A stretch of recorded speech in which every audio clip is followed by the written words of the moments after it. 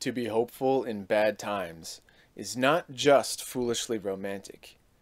It is based on the fact that human history is a history not only of cruelty, but also of compassion, sacrifice, courage, kindness. What we choose to emphasize in this complex history will determine our lives. If we see only the worst, it destroys our capacity to do something. If we remember those times and places, and there are so many, where people have behaved magnificently, this gives us the energy to act, and at least the possibility of sending this spinning top of a world in a different direction. And if we do act, in however small a way, we don't have to wait for some grand utopian future. The future is an infinite succession of presents, and to live now as we think human beings should live, in defiance of all that is bad around us, is itself a marvelous victory. That's a quote I found from Howard Zinn. I think I found it on a Farnham Street email. I started this podcast a year ago as a bit of an experiment. And I want to put some effort now into focusing it a bit, making it a little bit more clear what it is I'm trying to do here. So my aim is to do 4 episodes a month, and each week being a different format of an episode. I want to try a number of different things, see how it goes, and what works I'll keep, what doesn't work I'll drop. But the idea for now is, for the 4 formats, there's conversation episodes where I'm having a conversation with someone else, a monthly journal update episode, which this one is going to be like that, book reviews. So I got onto Founders Podcast recently. Oh man, it's amazing. You should check it out. So it's just this guy who reads his notes from biographies he reads of mostly founders, company founders, but he also has done Alexander the Great. He's done lots of different people, Theodore Roosevelt, incredible stuff. So I've honestly been inspired by him and his style and how he's approached things, but I'm going to do it for things that are more on theme to advanced retrodaptics, right? And then the 4th category is deep dives either on builds, specific projects, or special topics, more like the first batch of episodes that I did early last year.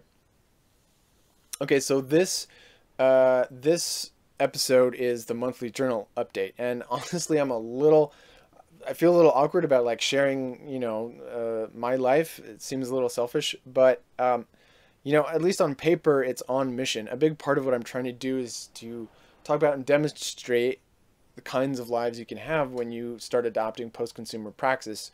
And so filling in some of the details of how I'm making that work is on mission. So in terms of money, January was a really exciting month for me. I finally broke down through into the 4-figure club. Yes, that's right.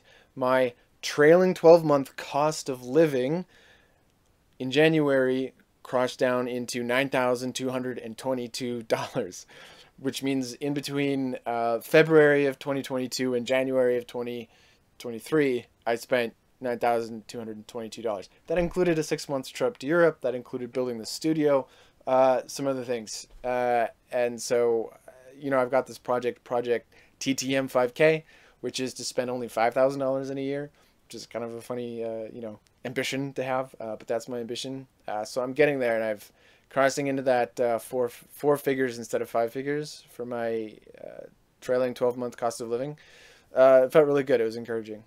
Some other numbers. Let's see. My FU stash is at 4 years, and my full stash is at 15 years. So my liquid runway is 4 years. My total runway at the moment is 15 years. And as my TTM cost of living continues to come down, those numbers are obviously going to increase. So money's good. So for projects, I'm still eyeballs deep in other people's projects, but I am getting closer to wrapping them up. I've been really focused, putting a lot of energy into them. So since we talked last, I got our solar system for our well here on the property up and running. There's still more to do, but we are pumping water out of the ground into our tank using energy from the sun. It's really quite incredible. I'm going to do a whole video on it. It's all working great, so really excited about that. I am cranking on my neighbor's system, his PV upgrade. Over the weekend, I moved a literal ton of concrete in 90-pound sacks. Moved it about 3 times. We did the concrete pour on Sunday for the piers for the ground mount rack, which is going up. And it feels like that was kind of the last major hurdle. Everything from here just feels like details. We've got the batteries, we've got the panels, we have the concrete in now. So it's just a matter of putting the rack together, wiring, getting everything connected. So I'm excited to get this going. I'm excited for my neighbor to have a system that actually works now. But I'm also excited to get some of my time back. I've been maintaining progress on my book project. And I'm aiming to publish it by the end of next month. So by the end of March, I plan on having this book available. So I'll probably talk more about it in the future. But the basic gist is, so I'm 36 now. The premise of the book is my 40-year-old self travels back in time and has a conversation with my 25-year-old self. The working title of the book is "We Need to Talk." It's been really fun. It's been really fun to write. It's been really fun. It's been really interesting digging back into kind of my psyche and stuff. I've been writing journals. I've been keeping a journal since I was 12, and so I went back and read all of my journals. And that was not fun, but that was something. I've never done that before. So I had a lot of insights about who I was myself going back through that. Going back through all those journals, and it informed my project quite a lot, actually. And it's actually, not only has it informed that project, it's actually the process of going back and reading what I wrote in the past and how I was thinking, what I was going through, has actually changed my perspective on who I am now, and it's changed how I view the world. I'm not going to dig into that right now, but I will, and it's I mean, you're already seeing it because it's already in what I'm writing and what I'm talking about. So, really powerful. I can't recommend a journaling practice enough. And if you're a parent, I can't recommend trying to figure out a way to instill a love for journaling in your kids. I started journaling when I was 12 because my mom was like, "Hey, you're homeschooled. We're moving. We're doing all this kind of weird stuff. You're keeping a journal now. Just keep a journal." And I started it. And I just never stopped. So I'm currently working on journal number 31. Yeah, the stack of journals is like that high. Anyways, so that's what's going on with that. I'm also, other random updates. For the past, at least 5 years, I've done a dry January. No drinking in January, right? And for a number of those years, I wouldn't drink until April. I think one year I went to June even without drinking any alcohol, or 1 drink on my birthday kind of thing. And I was going to do that this year. And then I was like, well, I'll go to my birthday. And then I was like, well, maybe I'll just do the whole year without alcohol. So I've decided to make 2023 a dry year for me. And so far, it's been great. I feel really great. I've been needing less sleep. I just feel really healthy. And after, I don't know, a week, I didn't even notice. So, okay. Attention. What has had my attention recently? So besides projects, I've been spending a lot of cycles thinking about optimism and pessimism and love and fear and how to talk about it. And I want to give a big shout out to Matt S. for some communication that we've had. And honestly, some things that he shared with me really sparked a lot of this thinking. And I've just been spending hours and hours and hours thinking about this stuff. So thank you, Matt. This has been really productive thinking for me. Hopefully make some of the stuff that I'm doing better and clearer and more useful for people. But I feel like I'm constantly trying to walk this tightrope between optimism and pessimism, between doomerism and techno-utopianism, right? I'm neither a doomer nor a techno-utopian. But if you're not if you're not one, people assume you're the other, right? So it's almost like if you give off some doomer vibes, they'll assume you're a doomer. If you give off some optimism vibes, people will assume you're a techno-utopian. Um, it's difficult to express that while I do have a lot of critical things to say about how things are currently arranged in the world, and in fact, I think we're in a very precarious situation, and the way we run things now isn't going to last much longer because the logic of it is self-terminating. That doesn't mean that I'm defeatist. It does not mean at all that I'm resigned to, this wave crest of humanity to plunge back into some kind of dark ages. I don't think that at all. Or rather, I reckon maybe it's possible, but that's not what I assume is going to happen. Rather the opposite. I'm actually psyched to not only see what the future holds, but to play an active role in manifesting something really cool, some aspect of a future that doesn't suck. That's why I get out of bed in the morning. So I talk a lot about achieving personal freedom and broad practical skills, but that's not because I'm a survivalist. Freedom and competence are not the point. They're the platform upon which we're empowered to act in the world, to show up and express our gifts, free from the infantilizing cages of consumer culture.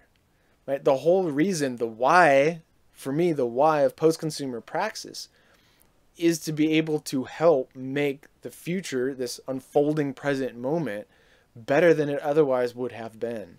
Not just for us as individuals in our own lives, but for the rest of the world. And there's so many different ways in which we can employ our life energies, for this purpose, this pursuit. And some of these ways contradict each other, right? And I think that's great. I'm a huge fan of dissensus. Dissensus, it's the opposite of consensus, right? It's like diversity of opinion, literally. A lot of, or maybe all of what each of us chooses to do and how we show up in the world, it comes down to personality, right? Some people, they're going to head to the mountains, and other people are going to double down on the cities. Some people will be outside spending most of the time in gardens and food forests and actual forests. And other people will be, just eyeballs deep in code. They're just going to be plugged into the matrix.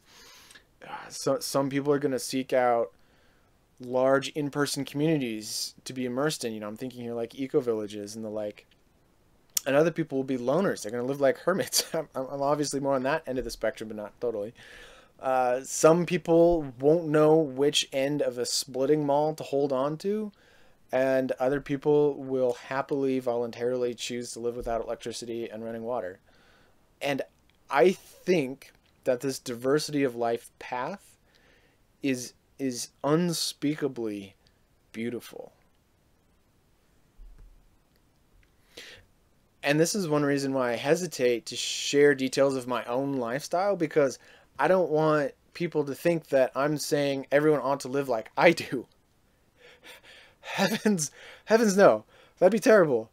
First of all, it'd be really boring if the world were full of just people like me. But, I live in the mountains. I live in the mountains because I was born and raised in the mountains. I love the mountains. And hopefully I'll die in the mountains. Hopefully much later, but that would be great if I could arrange to die in the mountains. They feel like home to me. I'm an introvert also, and I do best with an amount of solitude that most people would be very uncomfortable with. But I thrive with this much time to myself. I'm also a little bit of a dirtbag. Like I just happen not to care about a lot of the modern conveniences that first world people have come to kind of take for granted in the last handful of decades, double handful of decades, which isn't like I certainly benefit immensely from lots of things going on with the first world. It's not a rejection. It's just like I just don't care about having running water. I have stuff's dry. Like I don't mind building my own stuff. Like whatever. It's just there's a level of like quality of life that's kind of like the first world standard that I'm just, for whatever reason, largely indifferent to. So, you know, point is, in many ways, I'm a little odd, and I don't think most people should or would want to copy me, and that's fine. But I do think I'm well suited to be a sort of like a pioneer species, like a scout a guinea pig, sort of. You know, like I can move light and fast and try stuff and experiment with things and report back and be like, oh, don't go that way. That didn't work out so great.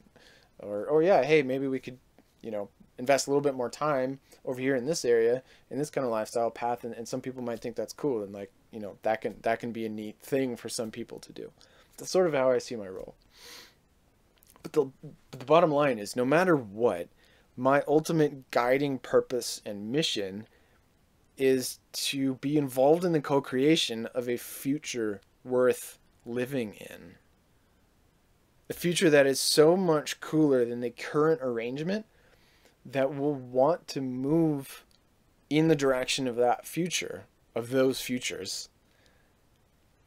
We'll be enticed to go there because of our own desire, not from coercion, not from rules, not from like, hey, you got to do this, but because it will just entice us. And a point to this is that I really love humans just the way they are. I am not pro making humans better. I think humans are fine just the way they are. In fact, I think that the idea of and the project of making humans better is incredibly dangerous. It makes me very uncomfortable. I'm not into that. What I think is true is that it's our systems that need a little TLC, right? Our governance, our social coordination habits, our tech stacks, and our shared cultural paradigms. These are the things I'm interested in fiddling with, right? This is the work, I think. And connecting the dots between the day-to-day of our lives as humans living in this world, you know, the to-do list for next Tuesday, connecting the dots between that and this work of an enticing future that people will be drawn towards. This is what it is that I'm trying to do. This is what advanced retroadaptics is about. This is what my writing is about. This is what these videos are about.